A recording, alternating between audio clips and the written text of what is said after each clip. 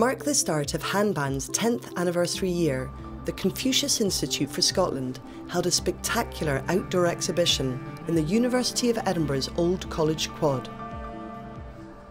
This exhibition is the Terracotta Warrior Lanterns exhibition, and it's the iconic terracotta warriors from Xi'an, from the tombs, put into lanterns to mark the New Year, the Chinese New Year 2014, which is the year of the horse.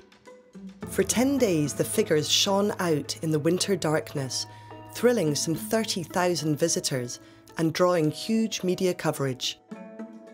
Now entering its 8th year, the Confucius Institute for Scotland was established in 2006 and officially opened in 2007 by Scotland's First Minister, Alex Salmond. Based in a grand baronial-style mansion, the Institute stands as an expression of commitment to the relationship between Scotland and China. A statue of Huan Huan, the first Chinese student to graduate from a European university, stands in the grounds. The Confucius Institute operates as a partnership between the University of Edinburgh and Fudan University. I'm Natasha Gens. I'm Chair of Chinese Studies in the University of Edinburgh and also the Director of the Confucius Institute for Scotland. Professor Gens is supported by seconded Chinese directors from Fudan University. Currently, Dr. Jin Yu, General Manager Francis Christensen, and 2 administrative staff. The team is complemented by 2 professional language teachers and 5 master's candidates in the teaching of Chinese to speakers of other languages who come from Fudan for 1 or 2 years, helping to build a close partnership between the universities. To date, the Institute has welcomed 32 colleagues from China to Edinburgh who have contributed to the programme on all levels of teaching with tremendous success.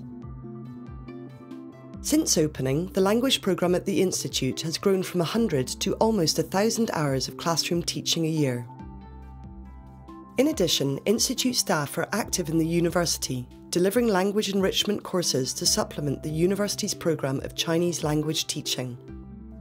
As a result, over 1,500 adult learners and 1,300 university students to date have benefited from the expertise of the Fudan teaching staff.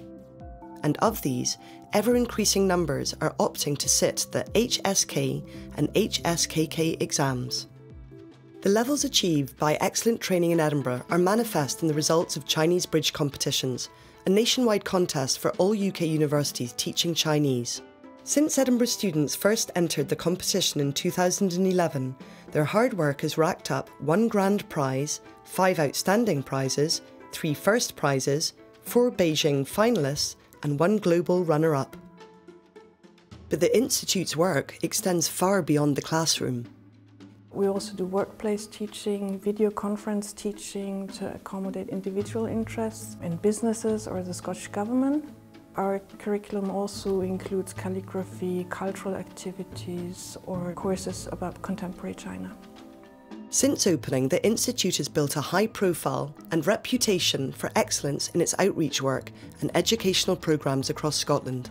Sessions have taken place in schools, museums, shopping malls, workplaces and even in Scottish Government offices. We run a programme across the sectors of education, business and culture. We see ourselves as not a specialised institute but a comprehensive institute. Over the years, as the Institute's reputation has grown, it has been fortunate to establish strong partnerships internationally with organisations such as Peking University Orchestra and the Beijing Film Academy, nationally with the Scottish Opera, National Theatre of Scotland, and more locally. With the Edinburgh Zoo, with the Royal Botanic Garden, or with the Edinburgh International Festival. As an institute of ambition, its first cultural and educational endeavour was to hold Cinema China 2007, the first UK-wide film festival on Chinese cinema, securing the iconic movie star Maggie Cheung for both a gala event at Edinburgh Castle and a masterclass. Its splendid programme showcased Chinese film art over a century and drew audiences of over 5,000 on its nationwide tour of 20 venues. Only a few months later, the Institute was commissioned by the Scottish Government to organise a 10-month nationwide festival. China Now in Scotland launched with a 3-week-long lantern festival at the Royal Botanic Garden, Edinburgh, which has a century-long history of collaboration with China. With over 150 events attracting over 70,000 visitors within 1 year, the festival marked a stepping stone in displaying Chinese culture across Scotland. A highlight of the festival was the arrival at Edinburgh City Arts Centre of an international touring exhibition of exceptional documentary photography, sourced by the Institute from Guangdong Museum of Art.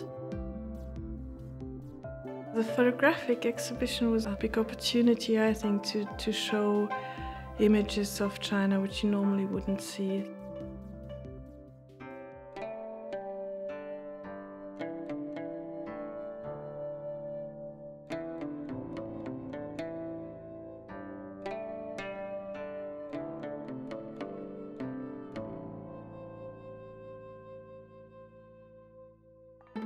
In 2009, the Institute innovatively presented a Chinese language theatre piece for the Edinburgh Festival in collaboration with the Beijing Film Academy.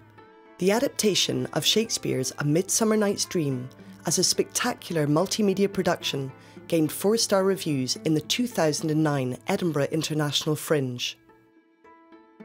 Marking the 2010 Shanghai Expo, the Institute designed a touring exhibition telling the story of Shanghai from fishing village to metropolis in a unique collaboration of academics working with Chinese and local postgraduate students.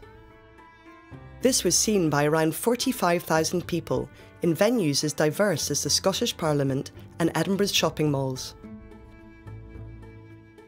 While the Institute aims to bring Chinese cutting-edge art to Scotland, an extensive programme of more academic and public conferences and lectures are also part of its outreach programme. Since opening, the Institute has attracted audiences of around 4,500 to its educational and business engagement programme, run across 125 lectures and 9 international conferences. Academic conferences have ranged across topics as varied as Old Chinese, the state and internationalisation of business, to contemporary Chinese women writers. Most notable is the Business Lecture Series, now entering its 3rd year, thanks in no small part to Advisory Board member Peter Budd of Arup. The series attracts high-profile speakers such as Cheng Li-ming, CEO of BP China, Jim McCall, founder of Clyde Blowers, several members of the House of Lords, and renowned economist Jim O'Neill. China has become, for this generation, and certainly will be for the next generation, the single most important economic national issue for the whole world. The Institute was honoured to be elected to organise the 2012 European Confucius Institute Conference, welcoming 200 delegates and sharing experiences. The principal of the University of Edinburgh received 11 presidents from China's leading higher education institutions and signed 7 memoranda of agreement. This event also provided the platform to celebrate the Confucius Institute Scotland as a model institute and renew the Memorandum of Agreement between Hanban and the University of Edinburgh, showcasing the leading role of the Institute in fostering cultural, academic and business cooperation between the two countries. And once again, First Minister Alex Salmond was on hand to show his support. The arrival of the giant pandas at Edinburgh Zoo was a major achievement for China-Scotland diplomatic relations. From initial negotiations to the final arrival of these iconic animals, the Institute's director has given advice and opinions on how best to utilise this special opportunity to increase public knowledge about China. The Institute also runs regular educational workshops at the zoo for children and adult learners, marks Chinese festivals, teaches calligraphy and provides interpretation services. Our work is overseen by a strong advisory board, which we report to. That gives us a strong sort of base in the community because the members of the advisory board are from the Scottish community, from the government and from business circles. And we're also sort of strongly embedded in the university with its China strategy, which gives us very strong support and backup. This is the 8th anniversary of our own institute, but during those 8 years we've received 6 awards from Hanban 5 awards for being one of the top institutes in the world, and very recently the principal received a special medal in honour of the contributions that the University of Edinburgh has made to the Confucius Initiative. Academically, it's been a massive boon through the stimulus to our studies in Chinese relations and Chinese cultural activities. We certainly expect to continue to achieve the same level of excellence that we've managed in the past, and we look forward very much to our future collaboration with Fudan and Hanban. We are very proud of being part of this network from its early beginnings, actually, when there were only 40 institutes. Now there are more than 400, and we wish Hanban great success in its future development of the Confucius Institute at its 10th anniversary.